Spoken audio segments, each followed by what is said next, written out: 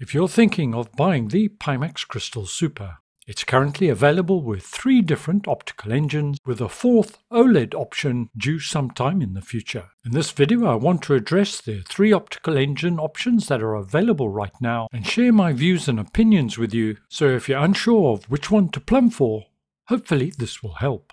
If you'd like more information on the 50 PPD UltraWide or 57 PPD version, I've done separate reviews of each of the respective modules.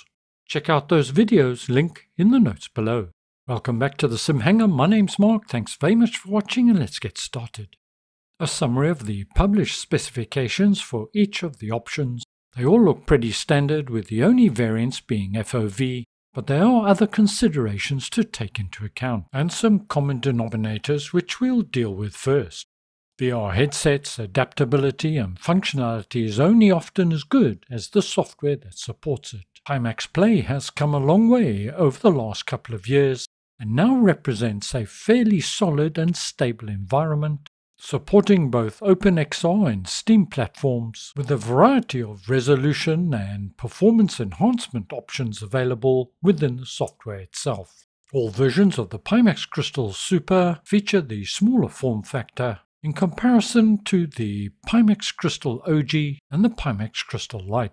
All 3 options can also be considered high-end VR, boasting high resolutions, local dimming and eye tracking, and subsequently require a fair amount of hardware grunt, with the 57 PPD version being the less demanding of the 3. The glass aspheric lenses all feature an element of mirror. This is a visual artifact, something similar to a film grain or uneven texture visible on the display. However, in my opinion, the amount of mirror is within tolerances, and unless you know what you're looking for, you probably would never notice it. We'll start with what is most likely to be the most popular out of all the 3 options. That's the 50 PPD version. Realizable FOV for me was a very respectable 126 horizontal and 100 vertical. And in Microsoft Flight Simulator, it showed a whooping 6240 by 6280 pixels. The 50 PPD version, in my opinion, offers a very balanced mix of FOV and display resolutions. The headset is bright, colors are very good indeed, and the clarity and sharpness of the image, well, it's a joy to behold. The stereo or binocular overlap is just right in my opinion, meaning for most that you won't suffer from any eye strain. There are hints of chromatic aberration every now and again, particularly when looking down. The sweet spot in the headset is large enough for you to comfortably find it. The aspheric lenses are not edge-to-edge clarity. There is a slight drop-off in terms of resolution, a little bit of distortion right at the very periphery of your view.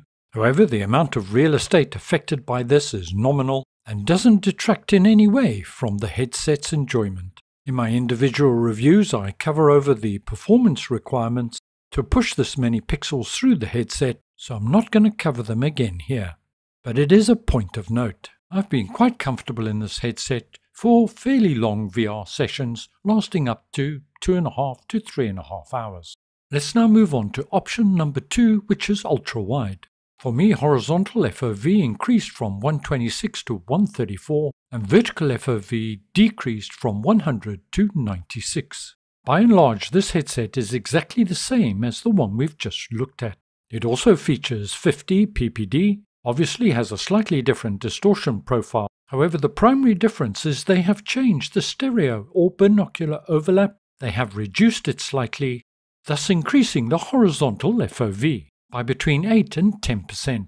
Now that increase in FOV may seem marginal at best, but once in the headset it is noticeable. Realizable FOV varies from person to person. Some have reported an improvement in FOV of up to about 138 degrees. My results, as mentioned earlier, was 134 degrees. The big advantage in my opinion of a wide FOV, of course, is that increased sense of immersion, being there and speed. The characteristics, features and functions of the ultra-wide are very much the same as the 50 PPD version, although I did have to play around with the IPD settings for myself to find the most comfortable position. To accommodate the wider FOV, they've effectively stretched the image, but the resolution is so high that it's not really noticeable, and the clarity and sharpness remains largely unchanged. Everybody reacts differently depending on their various sensitivities. Personally, I was conscious at times of the change in the binocular overlap, and if you are sensitive to motion sickness or VR sickness, then the 50 ppd option may be the better choice for you. Our third option, of course, is the 57 ppd module, and although also again using aspheric lenses, these are very different indeed. It features a considerably higher pixel density, but to accommodate this, the FOV has had to be reduced substantially, resulting in an FOV something similar to the Quest 3, for example. And although in Microsoft Flight Simulator it renders at a resolution that's some 30% lower than the other two options, the image displayed is incredibly sharp and clear, ideal for those that want to see every detail within the cockpit. The visuals in this headset are stunning. By being able to render the images with such clarity at a lower resolution comes with a bonus, and that bonus is performance. The increase in FPS can be anything from 35 to 50%, subject to your system of course. Text is clearer and sharper, although the chromatic aberration is a little bit more evident. The lenses themselves are slightly smaller, and the sweet spot is smaller as well.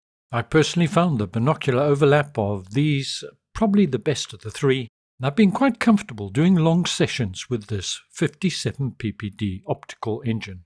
With these lenses there is a distortion at the very periphery of your view, but once again it doesn't detract from the overall enjoyment. If you can live with a smaller FOV, well, the image clarity and sharpness is unparalleled, in my opinion. Particularly noticeable when it comes to reading that small text, marveling at the detail of the graphics.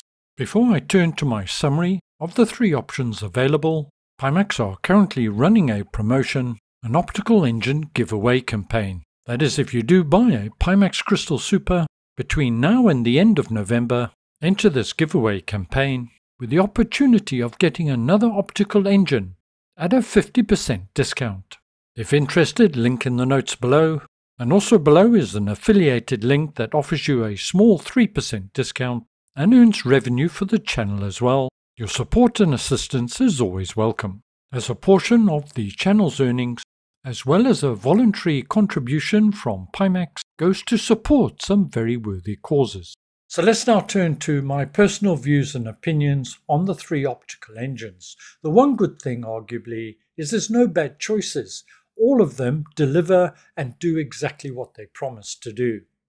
The most popular is going to be the standard 50 ppd version, and that's because it offers a really good balance between FOV, visual clarity, resolution, and so on. It is very much just hitting that sweet spot for most people. The ultra-wide will appeal to those that are looking for just that little extra element of immersion with the wider FOV, that sense of speed, perhaps dogfighting in DCS, that type of thing. And the 57 ppd version, which is my personal favorite and my current go-to, yes, there's a big penalty in terms of the FOV, but I'm not overly sensitive to that anyway. But that clarity and that boost in performance is very, very important. So for those that are struggling for performance, don't have the very top end CPU or GPU, the 57 ppd could well be a great option to get you up and running with the high-end visuals and yet performance friendly. And then of course there is the pending OLED. Now, that optical engine isn't quite available at the moment. It'll be very interesting to see how that performs. It's likely to have the best visuals out of all of them. FOV, I'm not quite sure on at this time, but it'll certainly be more expensive, I would imagine. So we have to take that into consideration, whether or not you want to wait for the OLED or whether you want to plumb for the QLED options that are currently available. Well, I hope you found this useful and informative. Till next time, stay well, look after yourselves, see you again soon, and ciao for now, Captains.